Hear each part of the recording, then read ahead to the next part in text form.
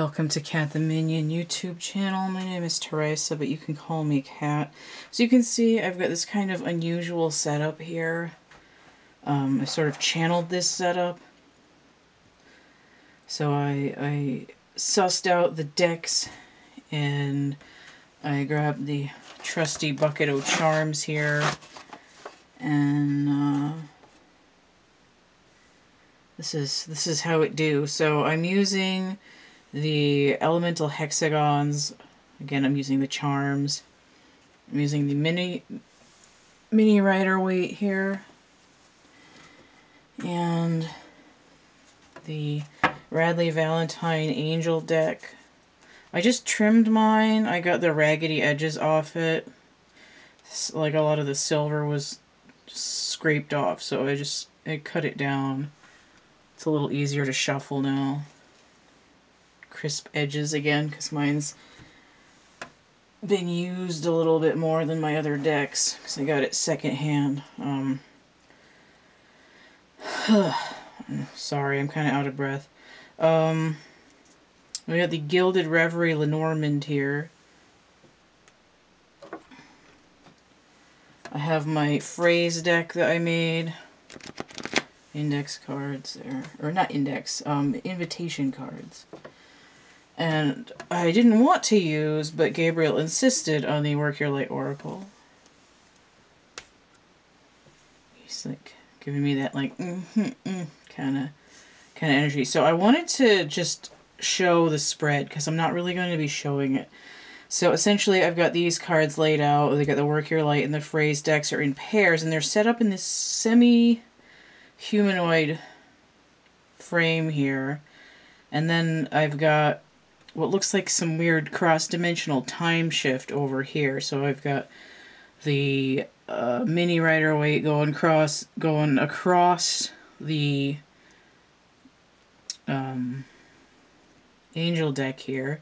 I've got I thought these Lenormand cards were going to be diagonal, and then this card insisted on being here. It is in the challenge position, and then this card fell out on top of the elemental hexagons when I was trying to pull these cards out. So I was going to put it on the hexagons, but then it was like, no, you need to put it over here. And then I've got these charms here. I closed my eyes and I was like, okay, I'm going to pull 3 of them. And then the watch fell on the floor, so I just put that on the deck here.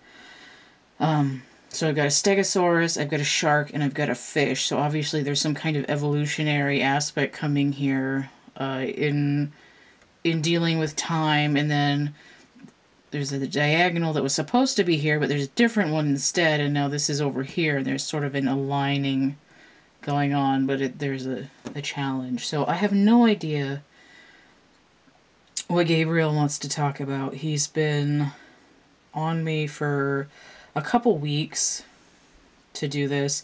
It took me a while because I knew that I was going to have to do a portrait like I did with Uriel, and you know, between being busy and not feeling well, it took me a while to get in there. So I'm going to move the camera.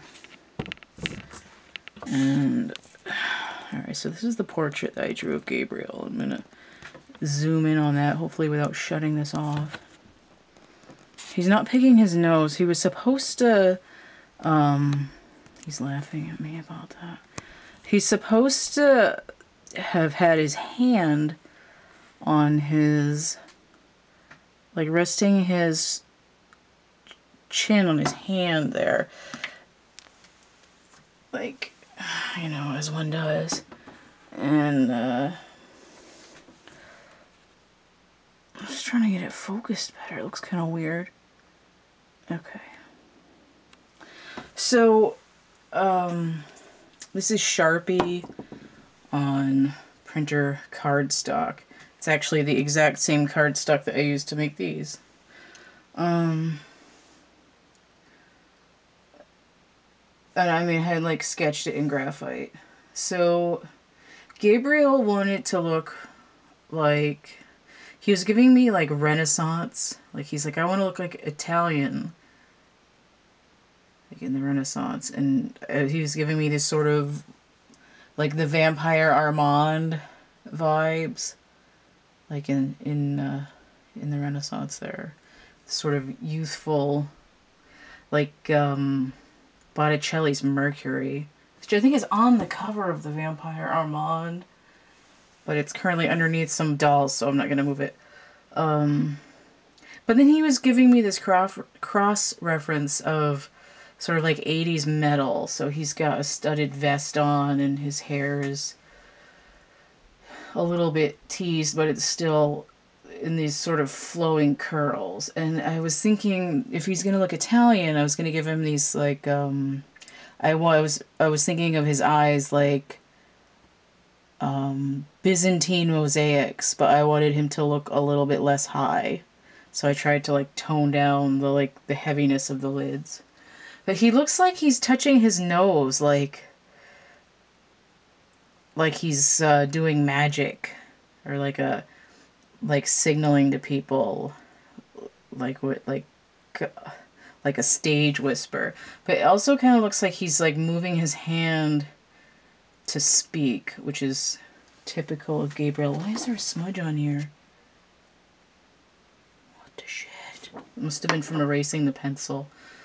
Is that still in focus? So, I stylized his wings. I based them on my drawing Swan, which is on my DeviantArt page. It's in my psychedelic gallery, and also the Sharpie line version of it is in my the Energy Forms coloring book. Sorry, I'm failing at speaking. I'm doing my best. So I'm still not sure what he's gonna say. I'm gonna leave it focused on him. I debated coloring this in, and it wasn't just that I didn't want to take an extra like 3 or 4 hours, because this took 2 hours as it was. I wanted to, like, I didn't want to color it in, and I think he looks good as is. So, you know, if I sold prints of him, people could, in theory, color them in on their own. Or I might have to do like a whole angel coloring book and include that somehow, but I was going to make a coloring book for the Oracle deck, which would be, in theory, a different picture of him, but I don't know, we'll see. We'll see how it goes, because I haven't even opened my tablet yet. I got it over a month ago to work on my Angel Oracle deck, and I still haven't taken it out. It's been a minute. It's been a rough minute. So I'm gonna start getting into these cards now that I have talked about what's going on here. You know, so it's just sort of, a lot of the time, well, I think the only entity that I was going to channel that sort of, like, was like, never mind, I'll get the next bus, was George Harrison, because I was supposed to do him, like, November, and then I just kind of had system failure of all kinds going on, and I didn't, but that was on the back of, like, 3 other channelings. So he's probably going to come back around at some point, but, Gabriel's been around for a couple weeks, and he was patient, and then there's a point where I cranked out the drawing, and then it's been like another 5 days, so I'm actually doing this reading now, even though I'm tired. I got sort of like depressed, and I had a feeling that today was going to be the day, and I just needed to regroup a little bit. And then I get this sensation of being, like, bored and lonely, and I was like, God, I really want to hang out with somebody. I'm like, well, I guess I could hang out with Gabriel, even though I'm going to be doing all of the talking into the camera. But it's sort of like he's anchoring his energy into the drawing to make it easier to be in this plane. It's sort of like it's sort of a newish thing for these channelings. I mean, I always sort of imagine it as being in a studio, you know, on a headset and a mic, talking to them in like a little booth, like behind some glass. But this is, you know, like he's over there. I can hear him or see him or whatever he wants to, like, images that he puts in my mind, and he's just there. Because I mean, if I try to concentrate on him talking to me, it's just going to be my own voice in my head anyway. It looks like I'm going to have to change the battery before I actually start reading cards, so I better get that done. So when I was changing the battery, I started thinking about how some people say Gabriel appears as feminine to them, and I was thinking about how kick-ass Tilda Swinton was as Gabriel in Constantine. I wasn't really aware of the graphic novel until some years after that, so I was just like, God damn, this movie's awesome. So I don't know how it compares to the source material. But I always see him as masculine, even though he's, you know, in the robes with the long curly black hair. But I guess a lot of people see angels as blonde, but it's not wrote for me. Oh yeah, he was, when I was shuffling out the cards and trying to lay them out, he was giving me a bunch of scenes from the Highlander movies, which I received for Christmas, so I was rewatching them recently. Or I don't know if they, well, maybe they were birthday presents, but whatever, it's close enough. So I think some of that has to do with timelines as well. Oh, I know. When I started, I heard him say, "It's better to burn out than to fade away." And I don't think he was presenting that as like, you should, this is the advice I'm giving you. He's presenting it as a concept that exists. That there's some people that come into this life and they're not around for very long, but they have a huge impact on society. And I think he's sort of alluding to these charms with the Stegosaurus and the shark. And the fish here. Because it's like a squeezing point that changes the consciousness. I've always said that with a lot of It's like suddenly turning into my grandparents. Consciousness. It alters the points of consciousness and shifts the development of human beings. And of course, on the elemental hexagons, the little wristwatch, which is again this idea of like, how much time do you have? I feel like I'm kind of on a slow burn, even though I feel like I've used up like 75% of my fuel and have a lot longer to go, but we'll see. You know, it's just this idea of concentrating energy into something instead of just sort of flopping about wondering what the hell you're doing. Okay, so let's look at this sort of head area of the person.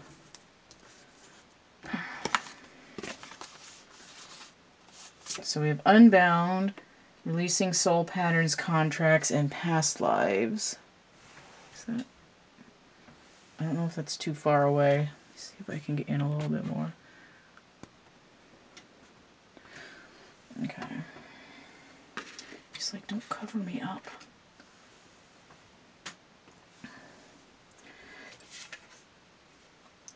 And then 38, don't hate the player. So what's interesting is I see the Empress number.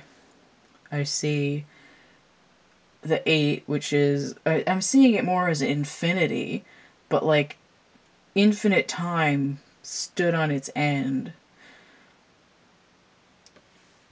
And this 3 is the infinity stood on its end, but it's broken. It's like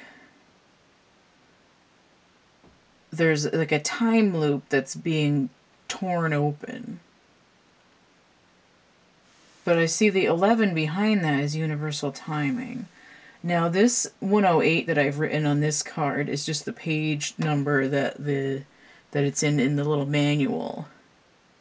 And normally I ignore that on cards I've written on, like when I use the Wild Unknown Animal Spirit deck. I've got the page numbers written on the cards, and usually I ignore those as well. But here I see the 108, and it's like almost the same green color as the card. And I was thinking of the hell is it called? The 5th element.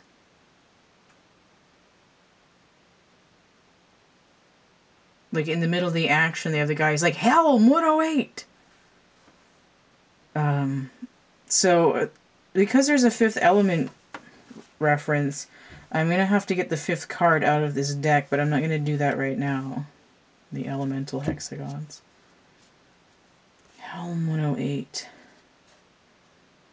So there's a 9 there, but there's the 10 is the wheel, and then the other 8, the infinity. It's like turn... Like we're moving through this Mobius strip. But don't hate the player. And it says releasing soul patterns, contracts, and past lives. So there's again, past life is, especially when you consider that there's a shark and a dinosaur on the board. We're talking about hundreds of millions of years.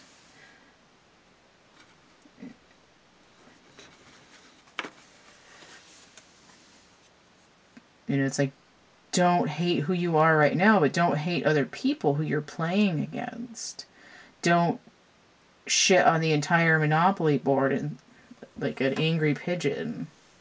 Because you've done it to learn stuff, but now is the time to open up that infinite loop of crap and switch tracks.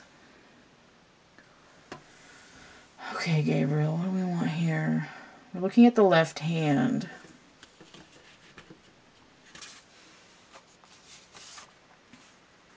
I rule with my left hand, I rule with my right. I'm Lord of all darkness. I'm Queen of the Night. That's March of the Black Queen by Queen. It's my Empress card. Okay, so this is coming in kind of inverted. Birthing a new age. Birthing new creations, dreaming a new world into being. I was trying to ask him while I was talking. I was like, why is it inverted? And he's like, you're asleep. It's like, you're not dreaming. He's like, the brain waves aren't the right frequency.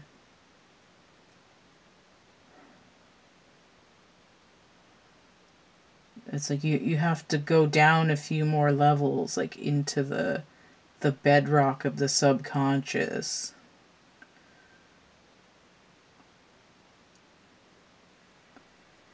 For that kind of dream.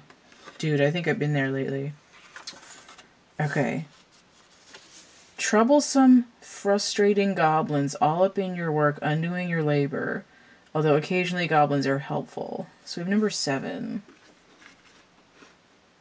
He's saying nose goblins because it looks like he's touching his nose here. Like it's the most hilarious thing in the world. Gremlins.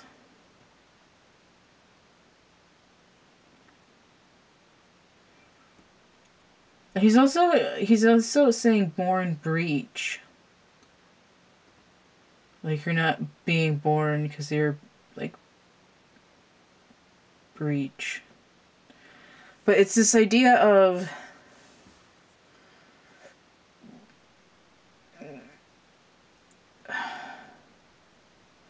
what is the left hand? He keeps showing me the Binding of Isaac.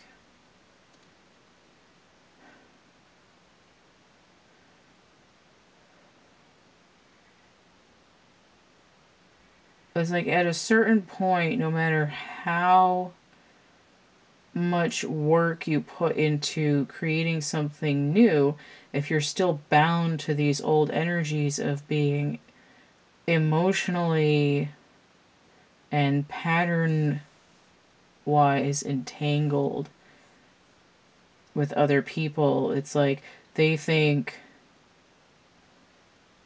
you know, they're like, oh, let's, like, I wanted this wall green, and you're like, God damn it, I painted this wall purple yesterday. And every day you come in, it's green again. It's like, what the shit, man? I have to start all over. It's like your tracks are moving in different directions, but there's still this, like, entwining happening that's preventing this, like, exponential increase that results in the pressure for this, like, quote-unquote new age to drop into the physical from the energetic.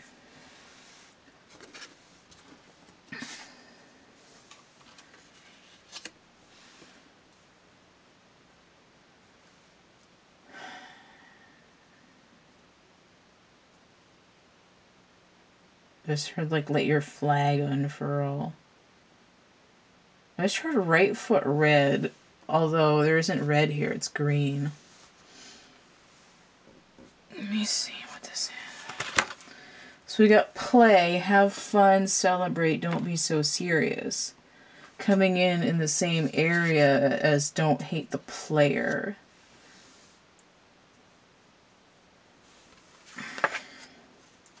Reconnect with ancestors and with a side comment of shamanic lore, number 357. Completion broken in uneven parts, with a 5 in the middle suggesting a pivot. Devil energy total could result in healing, which is why the card is green, apparently. What are you saying with these cards? Why is it in the right foot? So you don't want to start off on the wrong foot. Oh my god, you got to start off on the right foot. The left foot is the future, the right foot is in the past, where the ancestors are. If you have fun and celebrate without being serious about what you've been through, instead of getting pissed off at this game of the soul going through different lessons, especially when it's tied to a group where you're all working on, like, different parts of a quest, right? You're all building sections of the puzzle. It's like one fucking piece is missing, but it's like, don't stress out, like, chill. And when you release yourself, it releases the ancestors from their own binding, because all time is current.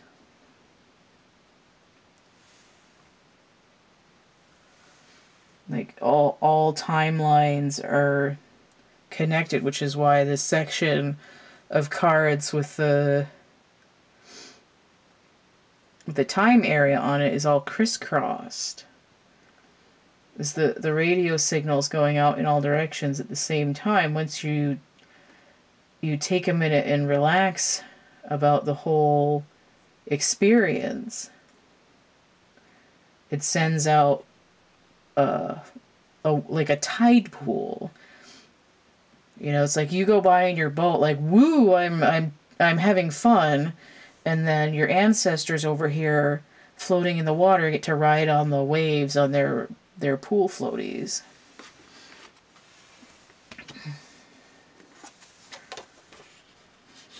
Now he wants the left foot. So I know this is the 37 card because it's bled through, right? So it's taking that 5 out. Now the completion can merge together because we've dropped this sort of conflict out after having shifted direction.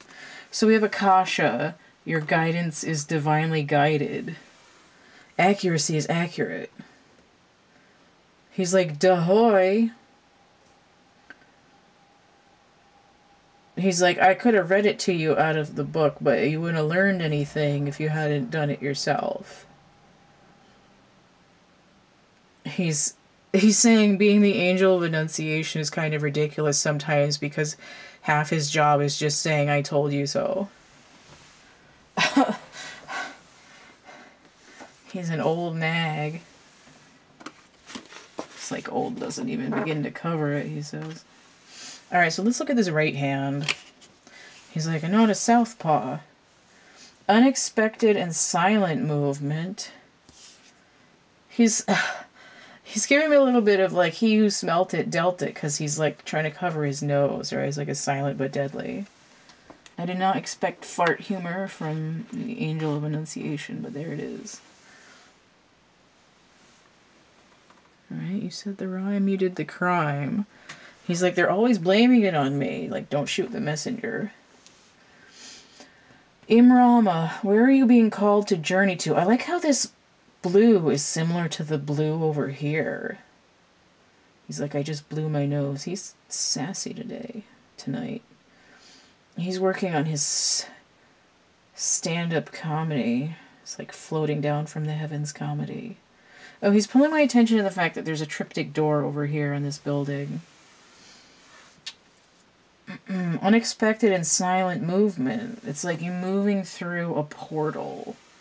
But it's, again, it's like, this is an ancestor that's been, like, in the little tide pool. And, like, when you go by in your boat out here, like, the waves come in and they're actually fairly quiet by the time they get in here. And they just sort of let the tide carry them in.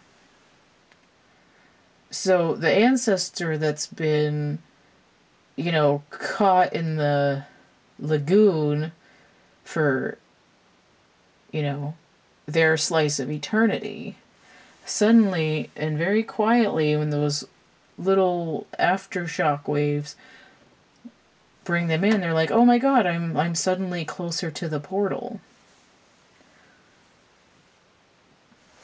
You know, it's like if you open yourself up to universal co-creation, you might not have expected to go here to this particular gateway, this double gateway here, and that looks like it's in Jordan, or I think Jordan is where they have those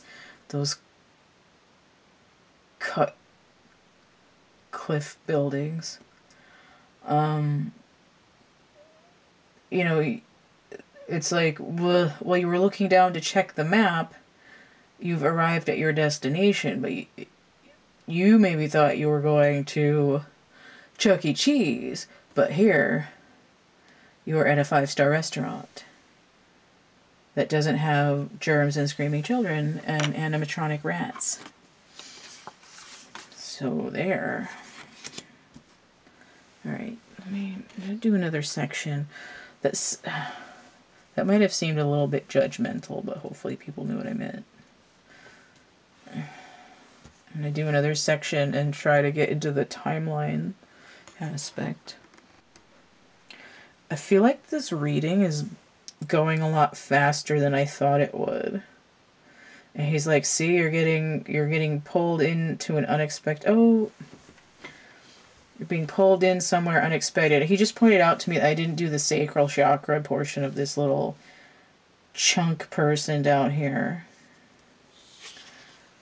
Alright. So you have ancestral rites of passage, 63. Dance with life. Do something to change your energy. Okay.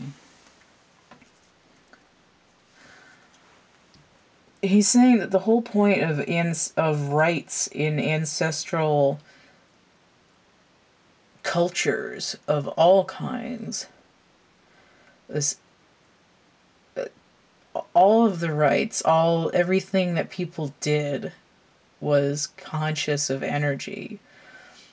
Like, why are you doing this elaborate dance? Why the bells and the rattles and the drums and the fringe and the feathers and all that?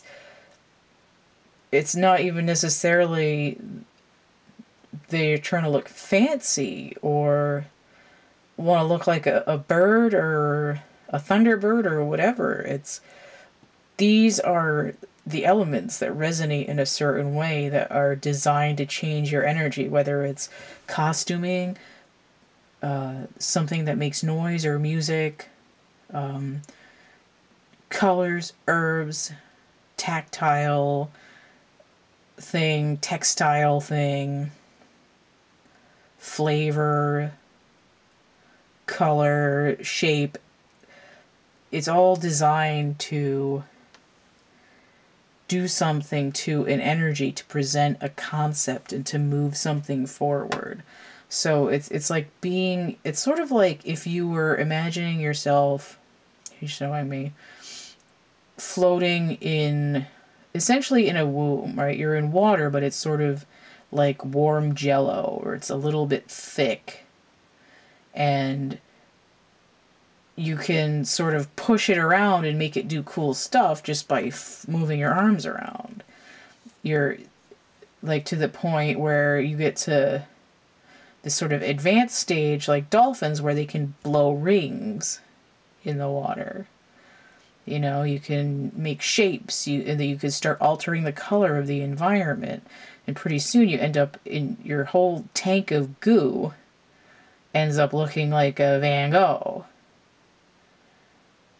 Even here, this dance with life, there's like a Japanese sand garden underneath here. They're combing the energy, right? Taking all this pile of sand back here and raking it, which he's giving me this idea that raking the sand with a rake and Reiki, the energy work, has a similar like meditative origin.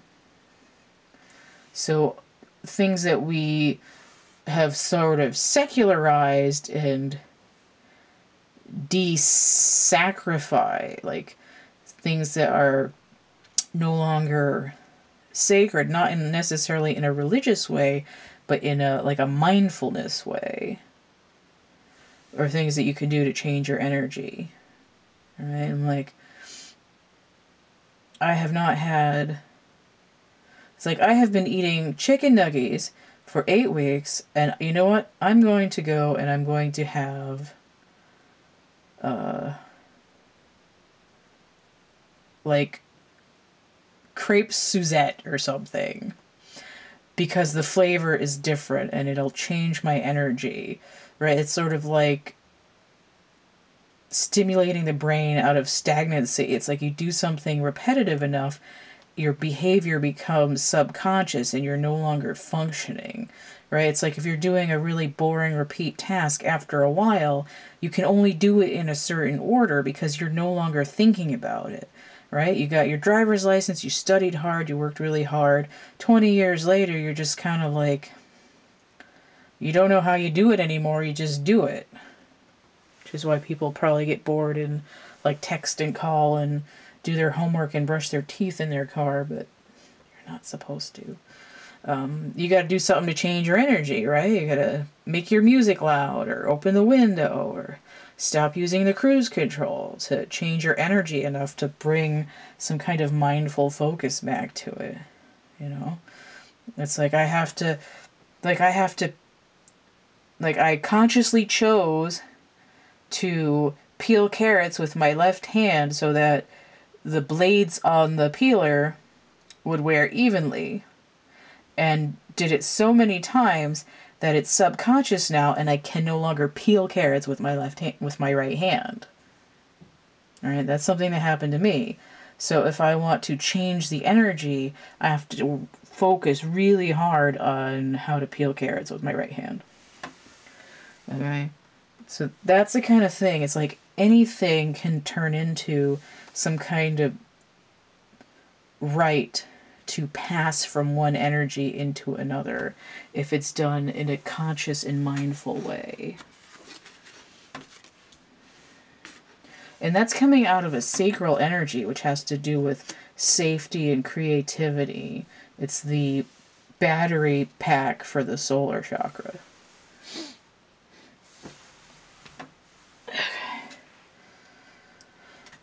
prop him back up a little bit. He's sliding on the table. Is he still in focus? He looks pretty good right there. I need to scan him too. Okay, so let me... So we already know that we're talking about time. Again, this watch fell on the floor, right? It's like throw down this concept of 12 hours, right? Even a broken watch is right twice a day. And we got another one coming around. We're not concerned with what time is it every second of every waking moment. He's telling me that pandemic has a lot to do with shifting people's concept of time, right? A lot of people are like, I don't know what day it is. I don't know what time it is. I don't know who I am. And it has a lot to do with this consciousness shift that's coming in with all this Aquarian energy here at the beginning of 2021. He's giving me a little bit of the time warp from Rocky Horror, right? Get into the time slip. Let's do the time warp again. I was going to skip the part of the song where it's like it's the pelvic thrust that really drives me insane.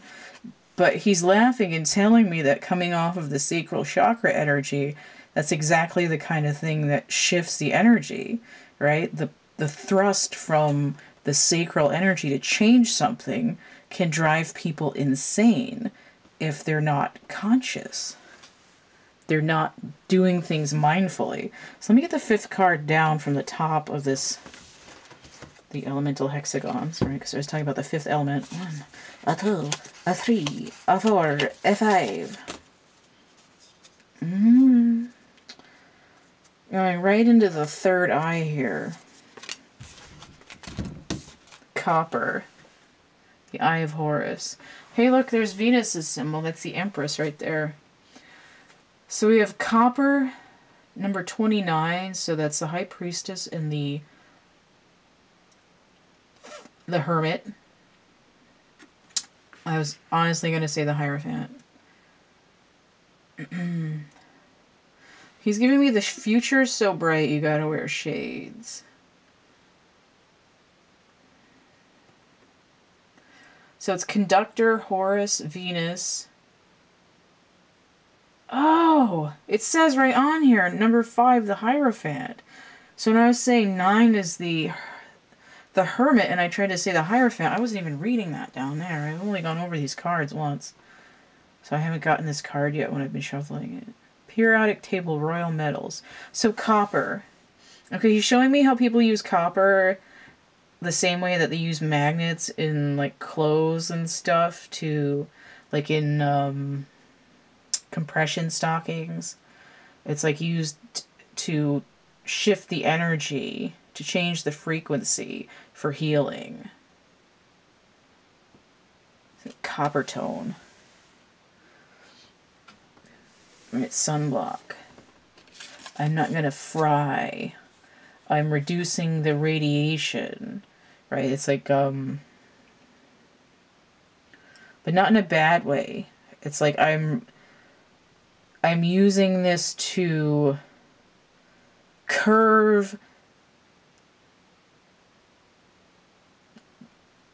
disharmonious vibrations around my energy field so that they don't enter through it.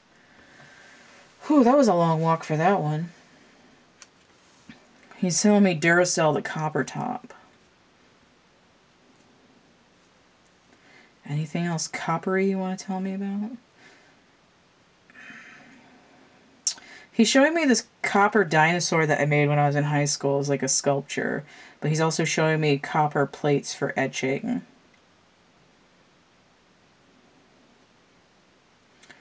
But there, I mean, there's this idea that royal metals aren't supposed to rust either, right? It's like reducing oxidation, like free radicals. It's that same kind of idea.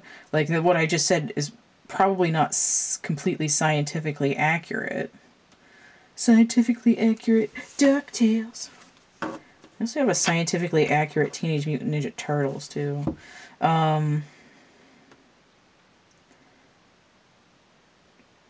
He's also showing me a copper sheet being rattled to make thunder, like a sound effect.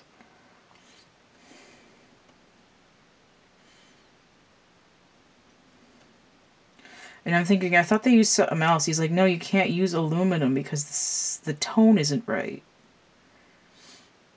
Interesting. Okay. All right, so let's look at... I mean, I kind of already went over the Stegosaurus and the shark and the fish as being related to evolution.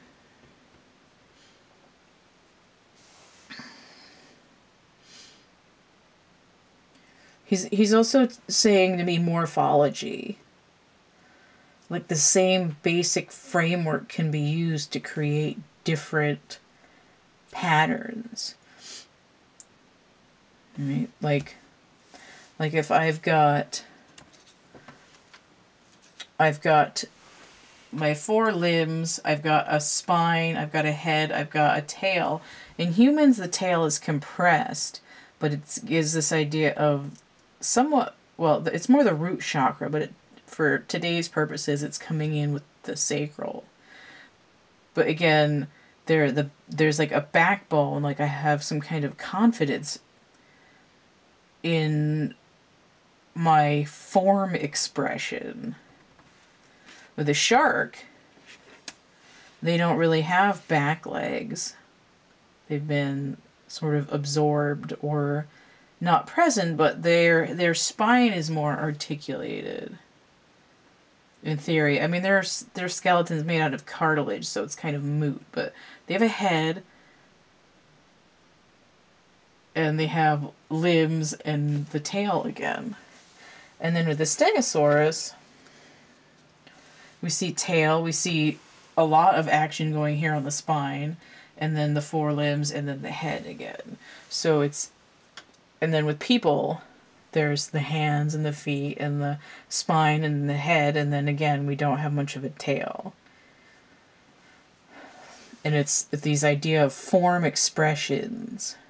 It's like when you change the energy signature, it's like if you took an embryo of one of these things and radiated it with a certain shift of energy, you would, like, if you put a lot of radiation into an embryo, it can mutate. We know this.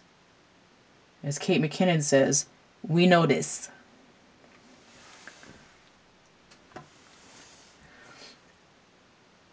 But depending on what kind of vibration you put through it, if you don't want just like nuclear fallout, if you want a different kind of vibration, maybe something that's getting a good cymatic resonant pattern, you might be able to evolve something instead of mutate it into something that isn't functional. So that's what he's showing me there. All right, so let's look at these. Now, this came out with the elemental hexagons. It says, we're heading in the right direction. Right, this is essentially talking about evolution. It's just a comment on this ongoing situation.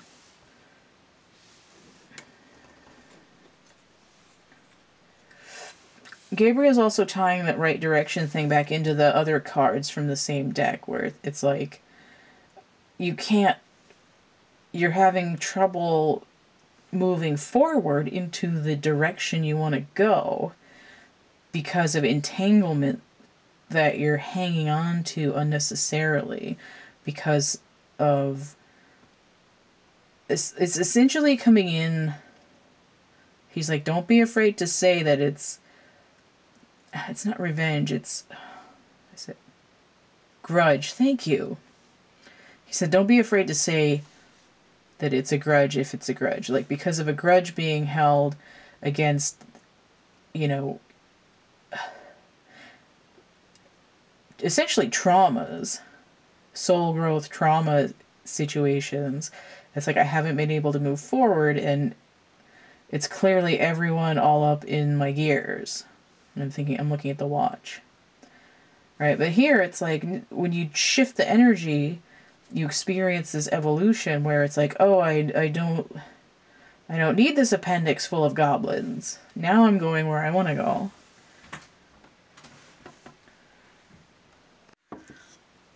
Alright, so I'm going to look at this cross pattern here. Let's look at the center. Okay. So you have 9 of Earth inverted. 9 of Pentacles inverted. Alright, so we're not reading the card right now. We're just looking at it. Oh, it was the 9 of Cups that I was thinking of, wasn't it? Yeah. Or is it? No. Maybe it was the 9 of Pentacles that I was thinking of. Interesting. Okay. I was having a dialogue with myself the other night. So we have 5 of Wands inverted. Oh, excuse me. So I have 9 and 5, that's 14, that's balance. And it's, not only is it off balance, but it's 14 inverted.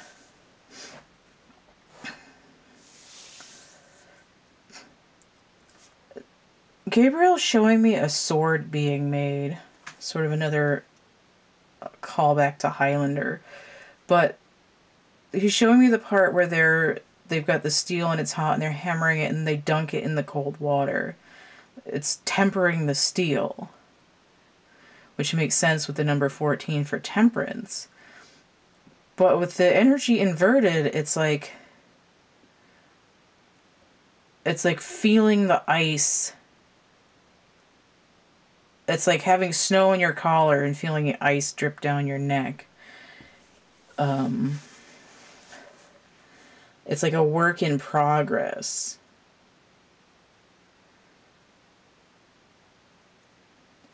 I mean, you'd think the 9 of Pentacles would be like, okay, everything's in order, it's cool, it's chill. 5, it's like, I'm beating the shit out of this hot stick of metal.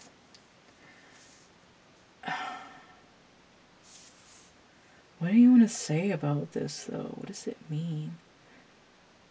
He's saying it's okay to look at the energies. Okay. So 9 of Pentacles, Venus in Virgo, 5 of Wands, typically Saturn in Leo, but I've reassigned it Neptune.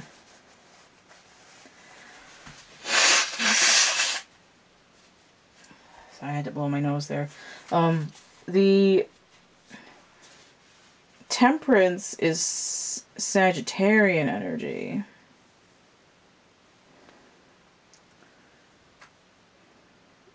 So what does that mean, though? What do you mean with that?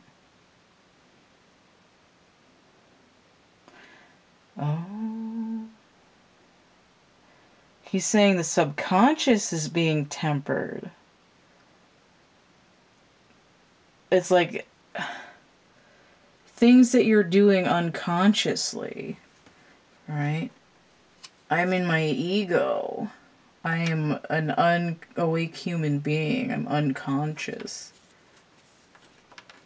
How can I be content when I'm always looking over my shoulder to make sure nobody's coming to get what's mine? It's like throwing the ego in the dunk tank. And I'm fairly convinced that I had some cards of the day that were a similar topic within the last few months about the dunk tank.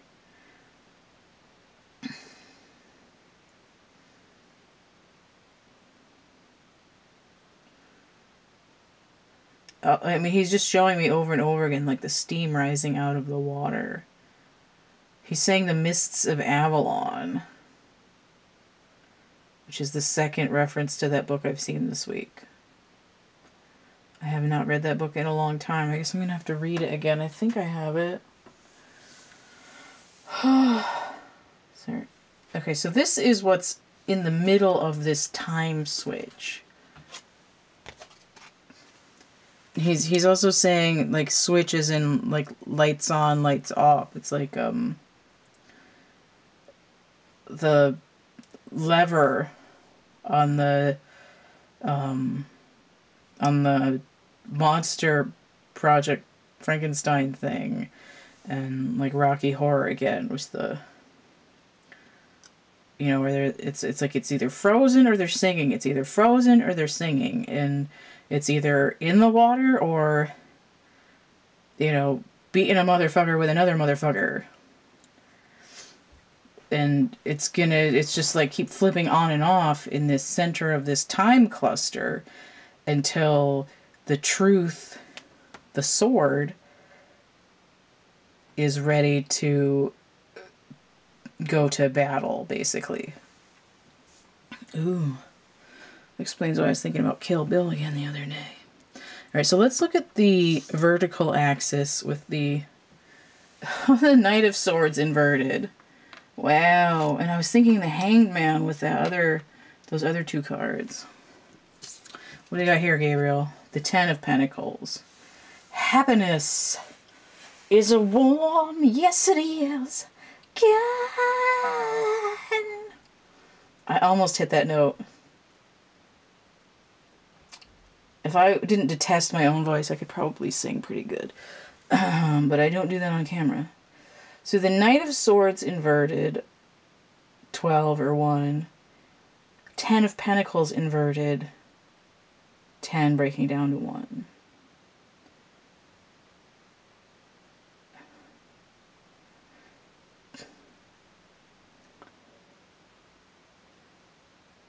What is that door song? 9 to 1, 1 to 5. 5 to 1. 5 to 1. To 1 and 5, no one here gets out alive. Especially in the meat suit. Unfinished business. But here's this sword trying to come in. Right? It's like I'm heading into the, I'm in upside down in the tank in my scuba gear, trying to suss out the 10 pentacles, and God is like, we're not stopping at 9, we're going all the way to 10, we're completing this. Total 22 or 11 or 13. Internal transformation. This is like the ego transformation. It's like, spoiler alert if you haven't seen The Long Kiss Goodnight. It's like, again, with a dunk tank, Gina Davis gets stuck in her cover ego. And the only way that she comes into her, like, true, like, ass-kicking self is the guy that's trying to kill her or whatever. So I haven't seen that movie in a long time.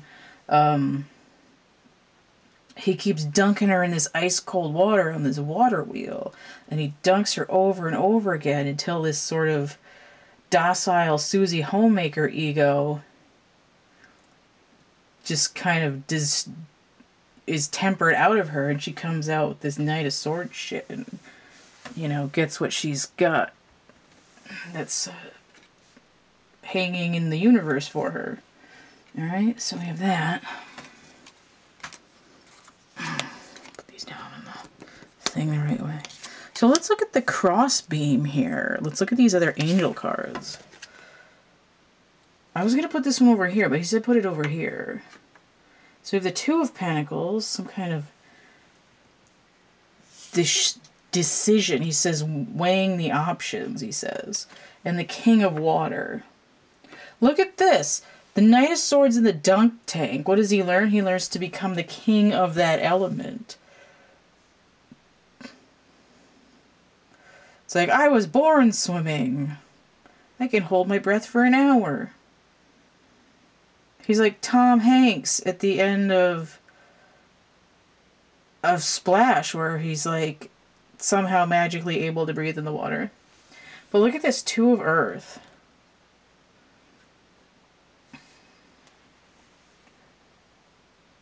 Okay. Consider a more playful approach. This is something we already talked about here. This says open your heart and mind to those around you. Trustworthy and heartfelt advice, charity work. So this idea of the ego transformed by the truth being tempered is like I'm suddenly able to make better decisions. Instead of having 19 frickin' inverted pentacles, now I've got 2 upright. That's a huge turnaround, right? We didn't have to cook the books to get into the black. It's like we did that with honest hard work here, man.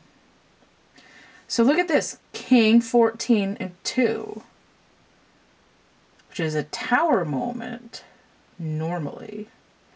But this is also a 5 broken down into 7, the Chariot, which is what we're trying to get out of all these goblins over here with the number 7, too.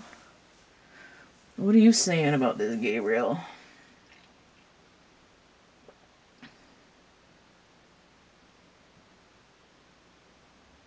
He's like, it's not for me to know, it's for you to find out, but he's not saying the phrase correctly.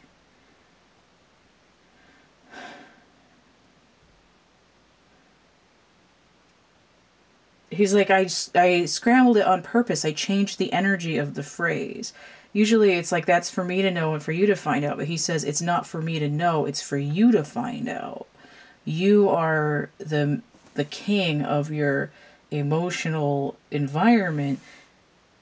And once this ego healing has taken place, you are the one who's making the practical decisions. Not being in this impractical decision of I'm gonna kick the washing machine until it works because of these fucking gremlins. Which is interesting too, because in gremlins you're not supposed to get them wet. Interesting, but stupid. Okay, so let's look at the challenge card here. The key, the cage, the cage. So now I have 8 of Pentacles upright. This is the work. Right, there's a rose in there that has to do with like endurance or durability or fidelity or some shit. Now what's interesting is that the 2 of Wands usually has keys on it, or some kind of dual option, some kind of unlocking involved. But here it's coming in with Pentacles. I made the decision to open up what's in cage number 2. And what's in there is a rose. And to me, that's very much what the King of Water is raising. Emotional bloom. And how?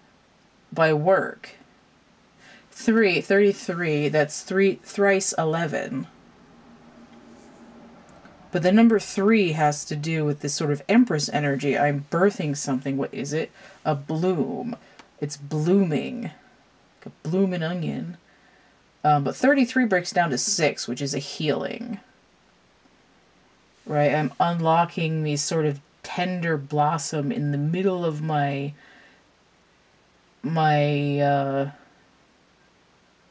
soul, really, because the ego is like, no, we're not doing that tender-hearted fucking shit.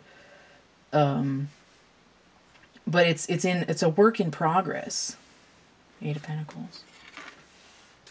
There's like halfway there, living on a prayer. Gabriel's laughing because he's an angel. Because of the prayers. Alright, let's look at this other card here. So we have the birds inverted. 7 of Pentacles. So there's a lot of pentacles here, man. I mean, a lot of them are inverted, though. 7 of Pentacles inverted. This is like impatience. But with the birds inverted, it's like the 12 with the little chirpy birdies here. This is like TMZ, their little hut of doom over here. It's like, I no longer have patience for your bullshit. I'm not even going to dignify that with a response. I have 12 down here. I have a 7 here. That's 10. I'm done with it. Right? It's like, I'm glad you got banned from Twitter. Fuck you.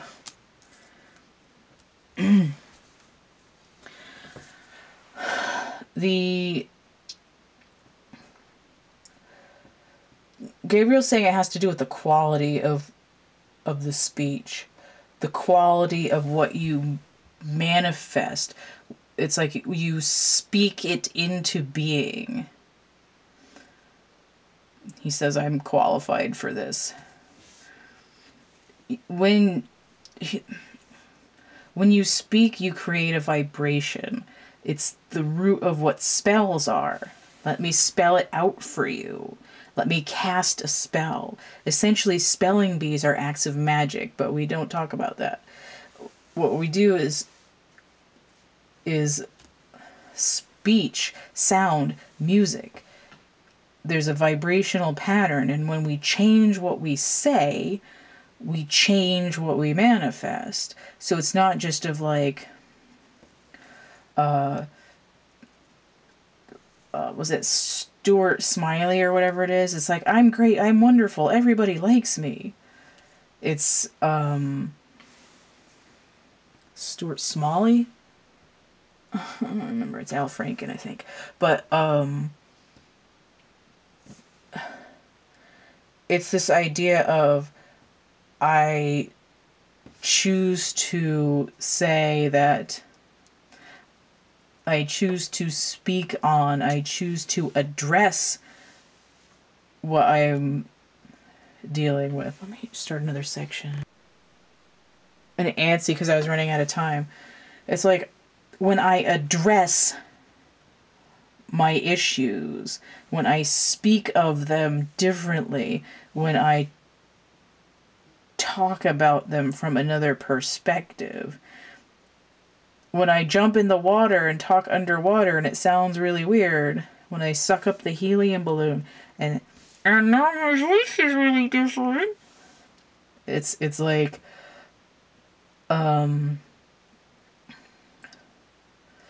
it's that thing where you change the vibration of material through the expulsion of sound.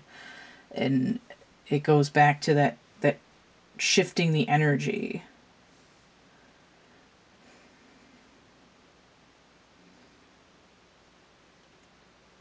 Gabriel's talking about, like, people taking him for granted and the fact that he wasn't just there to, like, you know, extra read all about it kind of stuff. He was like, he's saying like a proclamation. He's like, these aren't just phrases, they're human outcries. That's from The Witches of Eastwick.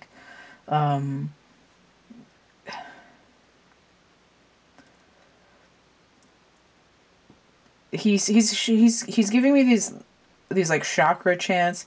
He's talking about like the Om, like the Om, that those sounds are specific to creating and shifting the material world. But the thing is that they resonate in the immaterial world, right? The higher dimensional world, the non-corporeal world.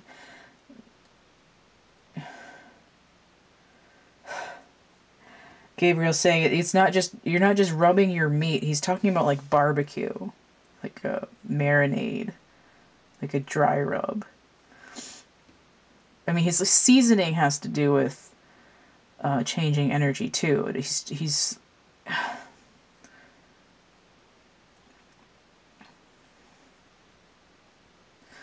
got, I think Gabriel has kind of a dirty sense of humor.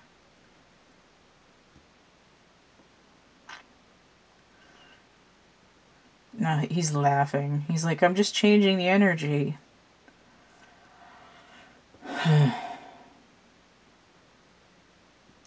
I'm just trying to sit for a minute and see what else he wants to say.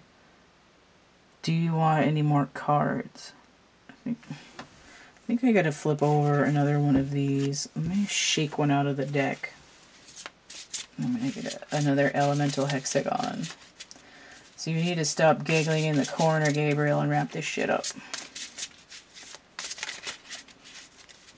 He says, I'm having fun, I'm playing, I'm being an example.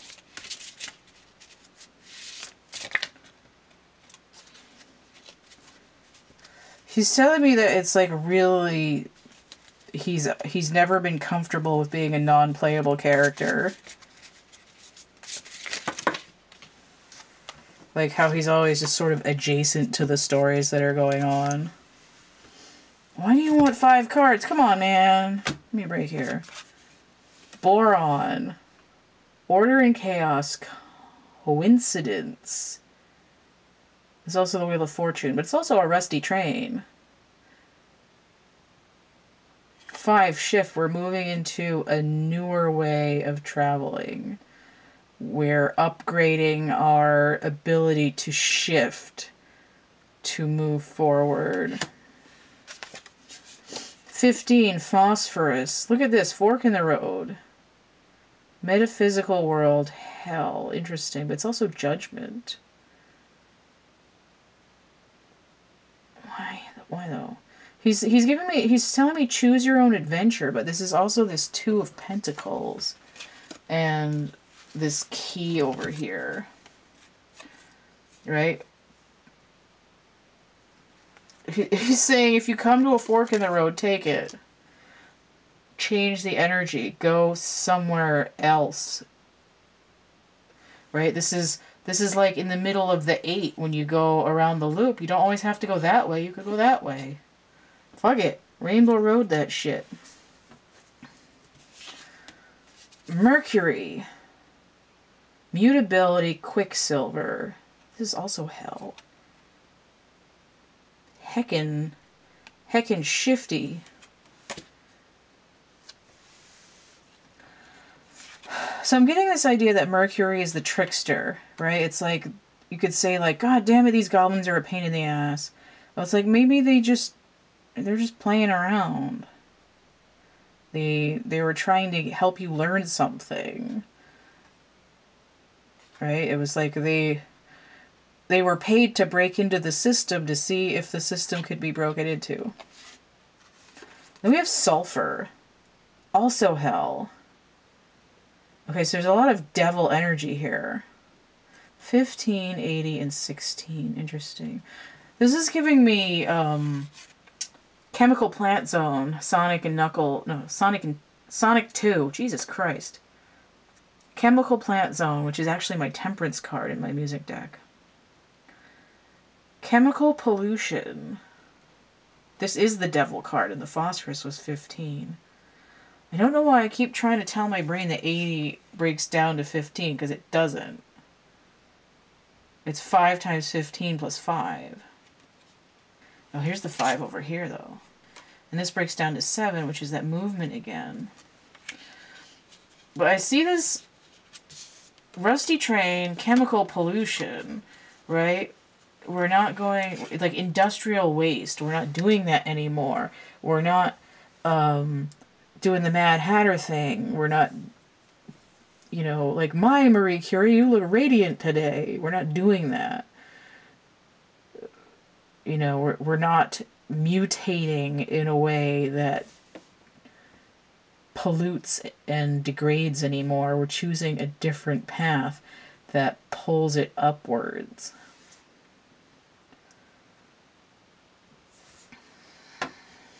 Are you done? What's my time? You got 12 minutes left, Gabriel. What else do you want to say? I think he wants a charm. He says, charming, isn't it?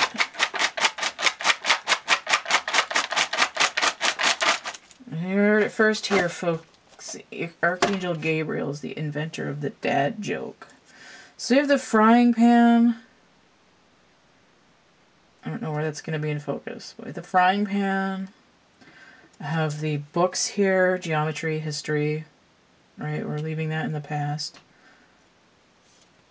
Is it living in the past? Is that what that Jethro Tull song is? Which is interesting because Jethro Tull is my Eight of Pentacles teacher.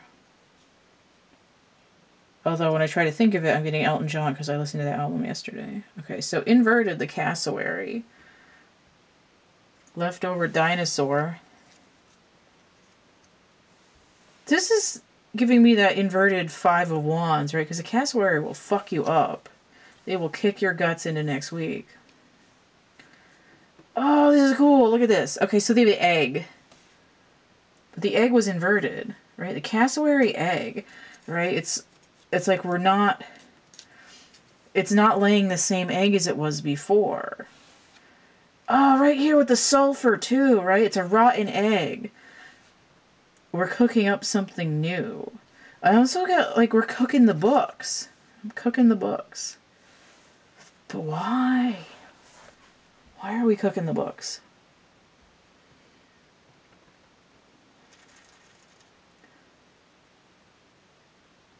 Why is it not adding up? Why are you cooking the books? Oh, he's saying, I've got a hot new take on history. This is better than breakfast. Scrambled eggs. Okay, he's talking about taking something that was there and rearranging the energy pattern. Scrambled eggs. Rearranging the resonance changes the DNA. Scrambled eggs. History and geometry. The form, geometry, historically, is being cooked. It's being scrambled into something that's less aggressive. That's where the shift is propulsive instead of regressive. Is that it? Redone.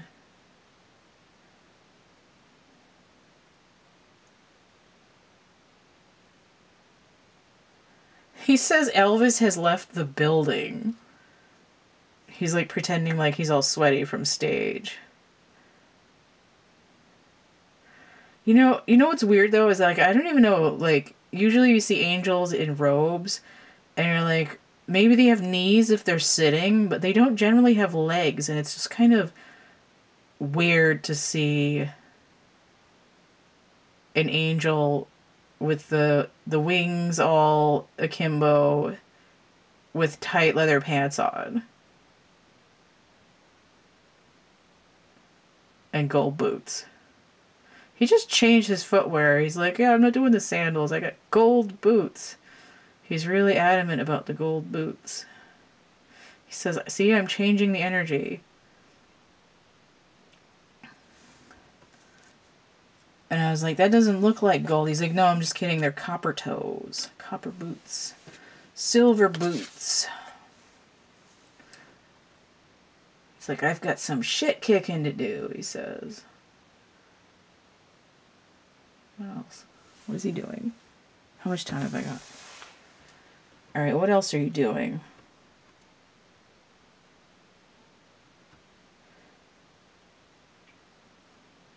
He says, I'm packing up my gear.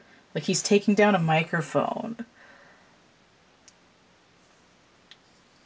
And he's like overacting the whole thing because he's trying to reiterate this point of being playful. Right? He's like, I'm a pantomime rock and roll musician. But he says it's not that different from what I'm really doing. I'm shifting the energy. I'm creating something different with the sound that I'm putting out. And he says that's very rock and roll. And he says that it's useful because of the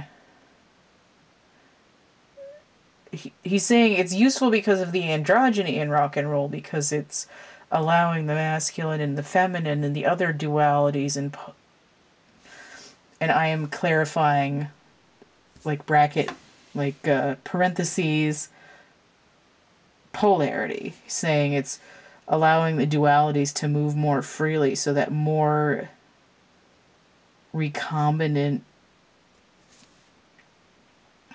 patterns are available.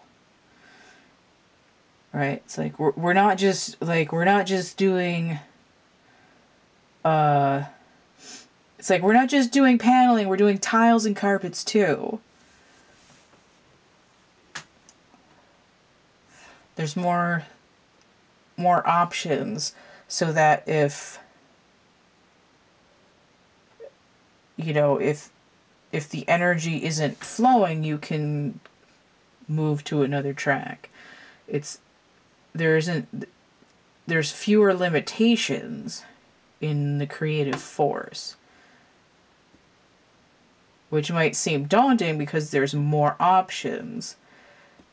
But when you flow naturally instead of in a bound way, where's that card?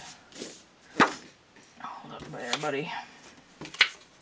Of course it's like gonna be less. So when you flow more in the, like, with the more options to flow in where you need to, it actually narrows the pathway by allowing more solutions to get there, right?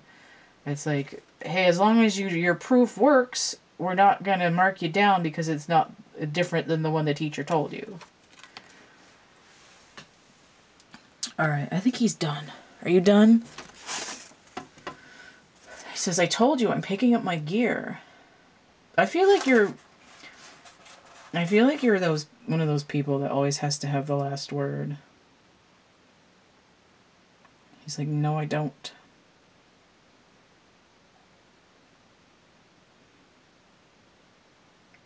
Oh, come on, man. He just pulled the speaker on the plug on the guitar and gave me a lot of feedback. That's just rude, buddy. Come on, man. It hurt my earballs. Okay, so if you want to get a personal reading, I do that. Let me just not have that in focus. So the list of readings I have is going to be in the description box below this video. You can email me for that too, thecatcamebackatcamp@gmail.com. If you'd like to contribute to my channel, help keep this running, that's PayPal, Cash App, or Venmo. If you'd like to get something for donation money instead of just throwing money at me, which you're more than welcome to do, I have prints and merch on Cafe Press and DeviantArt. I have actual art items on Etsy. Coupon code 3star17 will get you 17% off your purchase of 3 or more items. I have coloring books on Amazon. I have the Energy Forms, Draco Forms. Lantern is dark poetry. That's Kindle or paperback. All this stuff is through the Linktree. I am going to have this for sale eventually, this drawing. Not quite sure when that's going to be. I'm going to set him up for prints, and I think I'm going to put him on Etsy. We'll see. Uriel's up on Etsy, and then there's a different oh, okay, I see why. I'm not supposed to put him on Etsy until the other image of him on Etsy sells. So I can put him up as prints on DeviantArt, and then once the Archangel canvas board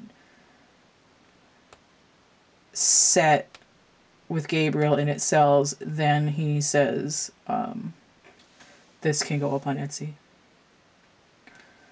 If you are severely interested in having him before then, you can email me. He's going to be like $150 at least. But in the meantime, Uriel's for sale, the Archangel canvas boards are for sale, and then there'll be prints available too. Alright, yes, so it's Gabriel, and there's me. Don't forget to like, share, subscribe, comment. Check out my playlists tab, my discussion tab, and stay groovy, and we'll see you later. Bye.